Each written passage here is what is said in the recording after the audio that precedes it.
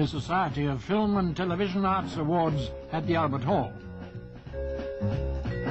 The awards are presented by the President of the Society, Her Royal Highness Princess Anne. The award for Best Supporting Actress to Valentine Cortese.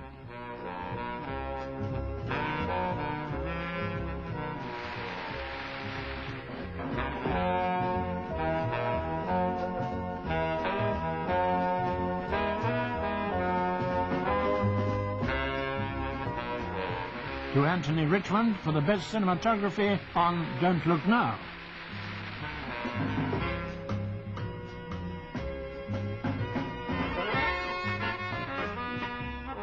Mr. Percy Livingston, Managing Director of 20th Century Fox. Yul Brynner announces Stéphane Audran as Best Actress in Just Before Nightfall and The Discreet Charm of the Bourgeoisie, which also won the Best Screenplay Award.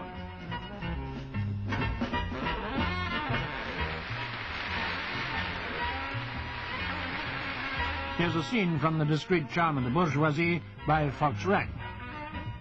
Harry Seacombe announces Eric Morecambe and Ernie Wise as Best Light Entertainment Performance.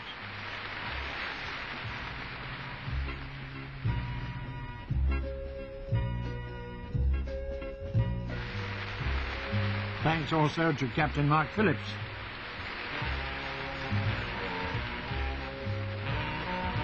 Julie Andrews announces Walter Matthau as Best Actor in Peyton Tilley and Charlie Varick. On screen from Hollywood. Francois Truffaut walks up to receive the award for Best Direction of the film Day for Night. The film also won the Best Film Award.